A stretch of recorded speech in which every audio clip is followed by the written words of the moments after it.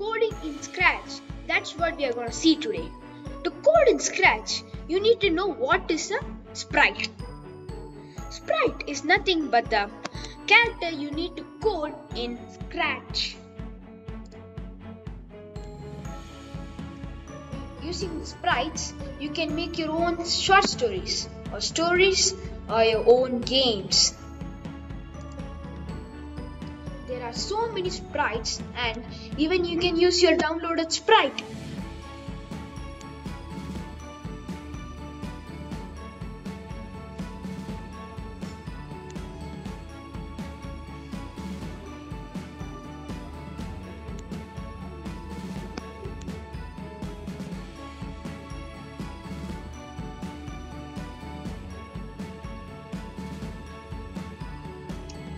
Now let's learn about backdrops.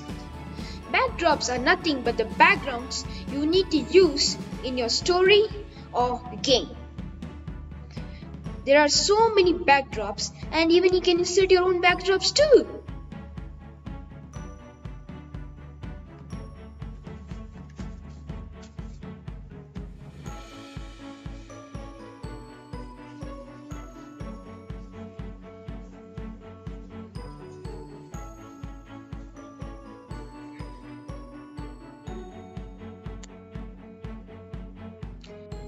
Now let's select our backdrop. Which one shall we select?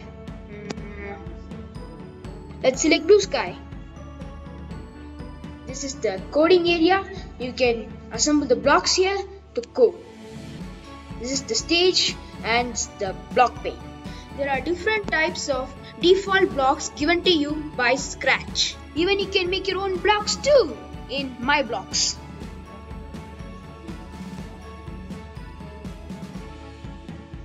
Now let's go to costumes. Costumes means nothing but the movement of the sprite. See? Now let's go to sound. Come on, click it. Yeah. Now let's select a sound. There are different types of sounds too. Now let's go to animals.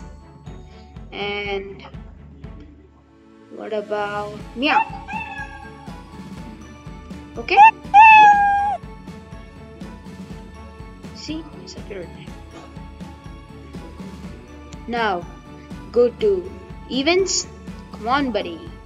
Where like this? Now take the block. Next this one. And click on the flag. See? Now I'm going to type the link there.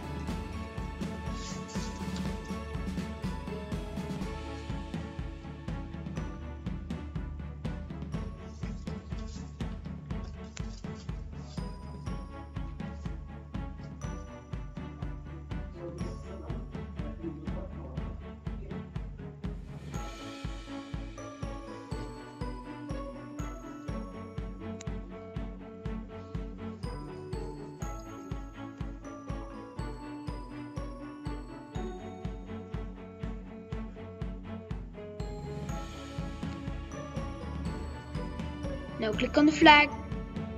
Here you can see the link. Now let's see about X and Y axis. They are nothing but grids. See? They just look like grids in graph. Type a number in here. Another number.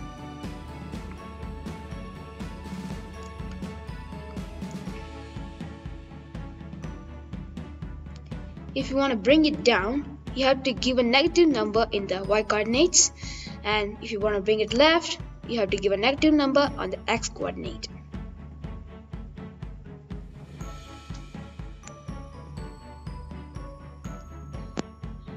Now let's look at the size. You can increase and decrease the size of a sprite by just typing the size number.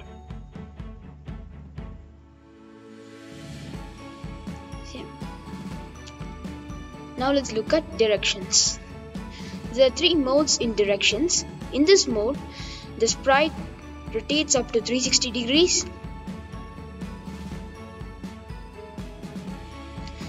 In this mode, the sprite only turns left and right.